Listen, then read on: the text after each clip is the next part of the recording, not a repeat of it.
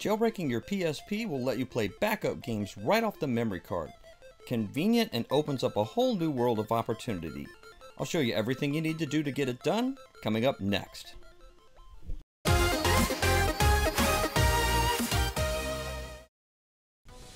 If you like original video content on restoring, repairing, and modding consoles, and other great video game content, click the subscribe button now so you don't miss out on great new videos as they're published to the channel. Thanks so much! Jailbreaking a console always has its risks, but this one's pretty straightforward these days. This is not a difficult process like it might have used to have been in the past. I say go for it. Worst case scenario, it can be unbricked with a Pandora battery. Hi, my name is Blaine. I'm going to show you how to jailbreak a PlayStation 1000, 2000, 3000, or PS Go system. It's a pretty straightforward process. There's not a whole lot to it, and I think you'll get tremendous value from jailbreaking your PSP console. I want to mention this is not for the PSP Street model, and I also think it's a good idea to format your memory card. Not only does it make room, it also sets up the folders like you'll need in order to get things going. Make sure you back up any important files first. Make sure you're on version 6.61 of official firmware. Go to System, System Settings, and System Information. Yikes, this one's on 5.55. It hasn't had some love in a while, so it's going to need to be updated to version 6.61. Let me show you how that's done. The official firmware for PlayStation portable systems is available directly from the Sony website. That is the trusted source for this file and where I would recommend that you download it. I'm going to link it below in the description for you for easy access. Just go here, download the file, and save it for now. You're going to need the PSP Jailbreak files, and I've put them on this Google Drive for you. Just go to the Google Drive and download this folder and save it for now. I've also linked this in the description for your convenience. To install files to your PlayStation Portable, you'll need to connect it by USB. So plug in your USB cable to both ends, go to Settings, come down to USB Connection, and press the X button. It will connect your PlayStation Portable directly to your computer and mount it as a drive. You can also take the Memory Stick Pro Duo card out of the PSP and put it into a slot in your computer if you have one. But for the purposes here, it'll just be connected with the USB cable. While I'm demonstrating this on Mac, the concept's the same on PC. First, just want to show you that I'm using a 32GB genuine Sony Memory Stick Duo card, but you could also use a micro SD card with a Memory Stick Pro Duo adapter. At the top left is a window that has the eboot.psp file you downloaded directly from Sony, and it contains the official 6.61 firmware. At the bottom right is the memory card. So what you need to do is go into Game folder and then create a folder inside Game called Update, all in capital letters.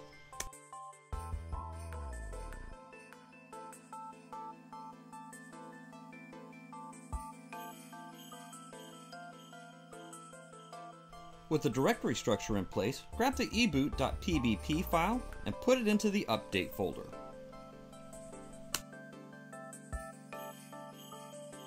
Remember, don't let the fact that this is being done on a Mac throw you.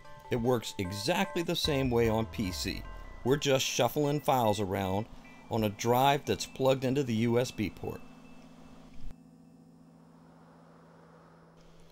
Now that the file's in place, safely eject the PSP from your computer. And to disconnect on the PlayStation end, just hit the circle button. It'll take you back to the main menu. Slide over to Game and then come down to Memory Stick. Then you'll see PSP Update 6.61, press X. That'll launch the updater.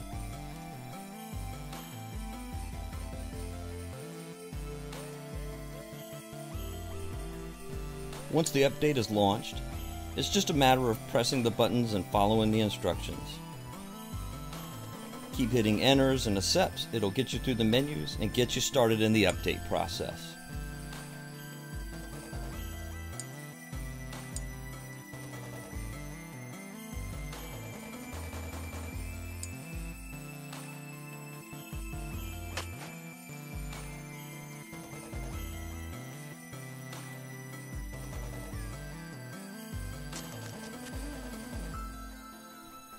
With the update process complete, you'll need to restart your PlayStation by pressing X for enter. And also at this point you can delete the update off, but that won't be necessary. We're going to take a look at a different process coming up shortly. The PSP will restart and you'll be updated to version 6.61 official firmware. Just to verify this, slide over to Settings, System Settings, then scroll all the way to the bottom and back up one to System Information. That'll show you the version of official firmware you're on, and it's 6.61, so good to go so far. Reconnect your PSP to your computer by USB. Inside that folder you downloaded from the Google Drive, there's a PSP folder. Drag it and drop it right onto the root of your PSP's memory card. Make sure you replace the folder that's already there. Don't merge them yet, just replace them at this point. You need the folder that's come from the Google Drive to replace the one that's on your PSP memory card. Very important. Go back to your downloads. There's an OFW folder, double click it. Inside there you'll see a folder for PSP 1000 through 3000 and one for PSP Go. I'm sure at this point you know which one you have. So go into the appropriate folder and grab both the files that you find in there.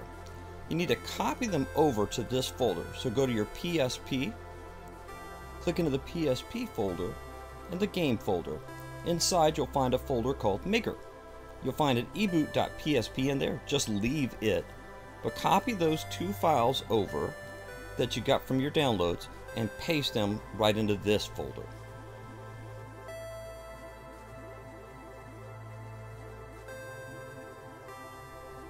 Back to your downloads folder. You'll need to pick a custom firmware to install on your PSP. Inside the scope of this tutorial, I'm using the Pro C2. It's required for PSP 1000, but for the scope of this tutorial, it would work for 2000, 3000, or the Go.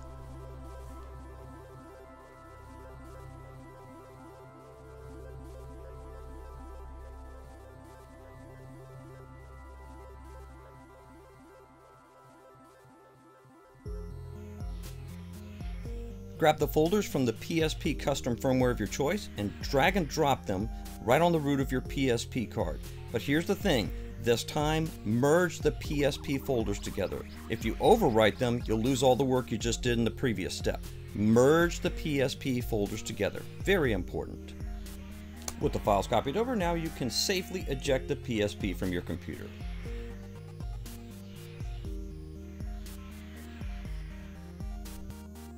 Disconnect your PSP from the USB with the circle button.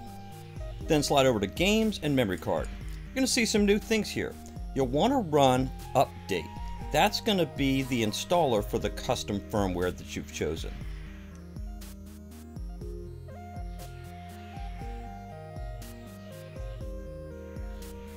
Once you see this screen, press X to start the custom firmware. You'll see a series of writing notifications that come up. Then press X to launch the custom firmware.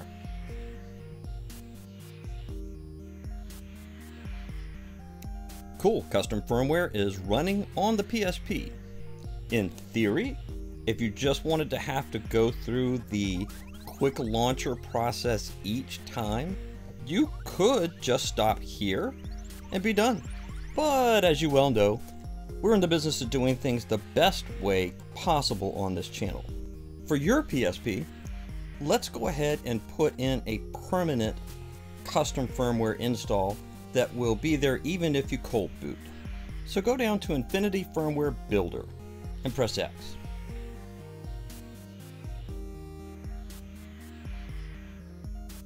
Faced with the choice of building hybrid firmware or begging off of the process entirely, I'd say build the hybrid firmware. Press X.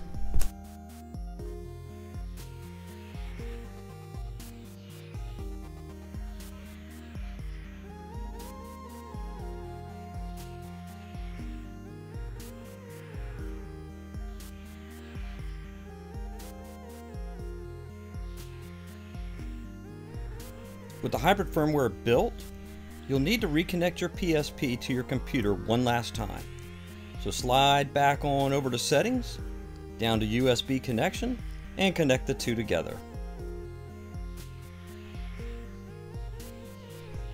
You just built a file with the builder, but it needs to be moved from one folder to another. So go into PSP, then go into Game, then go into the Maker folder. Inside the Maker folder, you'll find data.mfc. That's the file you built. So copy that file, go back one level, then go into Flasher folder and paste it right there.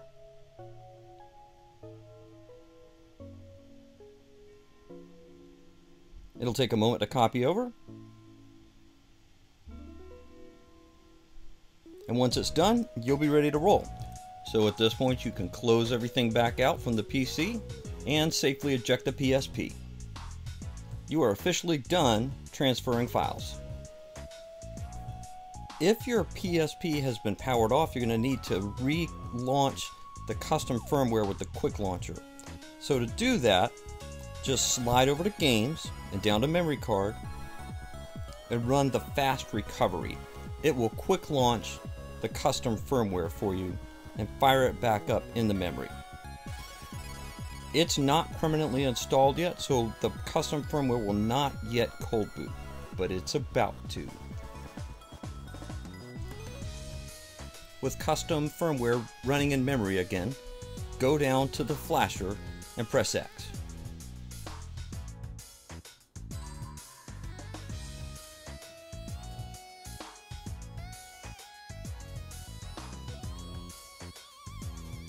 You'll see a single choice come up for start, press X.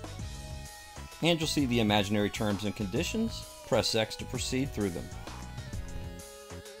It's now permanently writing the flash to memory to make sure you don't have to keep loading it every time you cold boot your PSP. Press X to reboot your system. When you reboot your PSP, you're going to get what looks like a blue screen of death. It's not a problem. It's supposed to happen.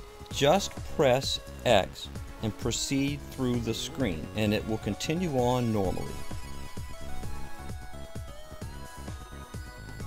This time when your PSP boots up, things are going to look a little different.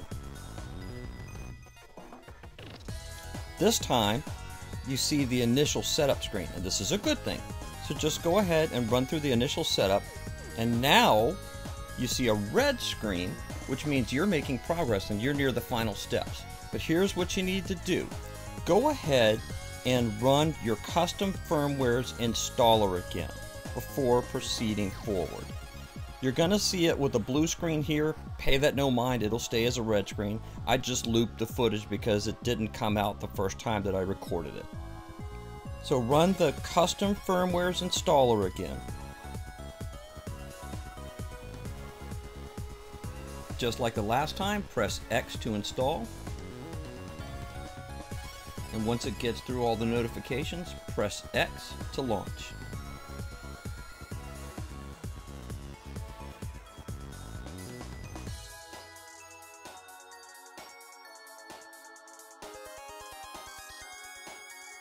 Now that you're back at the menus, go to the custom firmware's fast recovery and press X. That'll launch your custom firmware back into memory.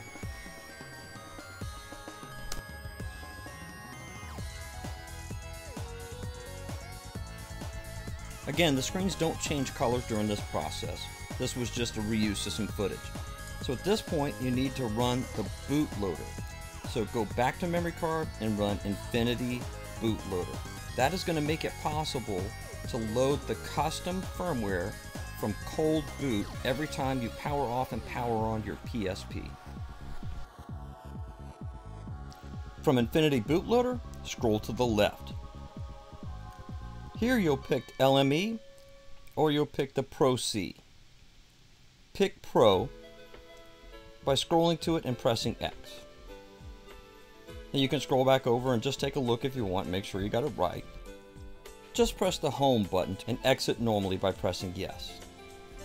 That will force your custom firmware to be loaded and reload every time you boot your PSP, even if it's a cold boot. To demonstrate this, and also just to verify that you've got this put in right, press Select and then scroll down to Shutdown and press X. That will shut the system completely down and require you to cold boot it from power off.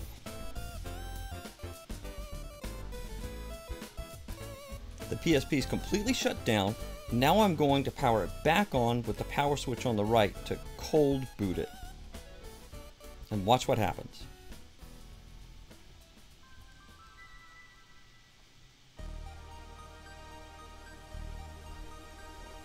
The custom firmware loaded right up. You will no longer have to manually go in and fire up the custom firmware.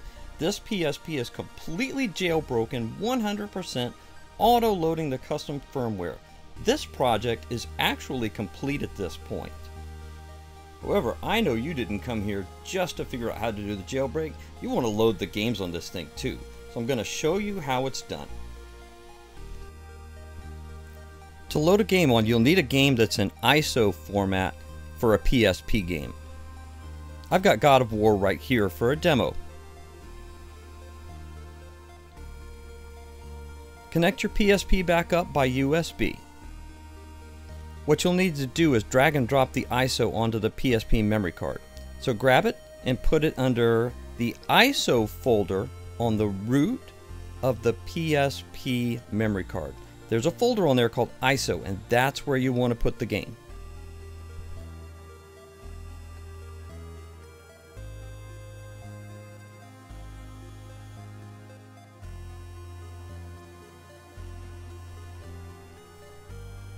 Once you have the game ISO copied over, close out and eject the PSP safely from your computer.